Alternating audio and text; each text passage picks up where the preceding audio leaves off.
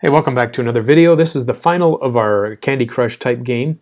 So here's some modifications that you're going to do on your own. So first of all, let's add a click counter so you can calculate the number of turns that a person takes.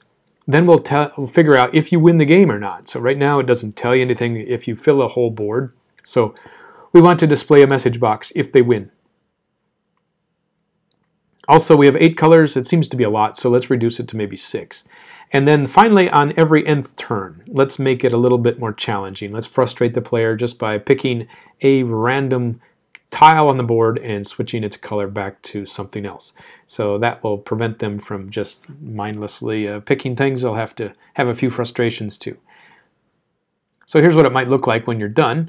So I have ourselves just 6 colors here. I've got a little click label, and so if I pick something such as red and start making selections, you can see that the colors are now changing, and I'm also counting the number of clicks.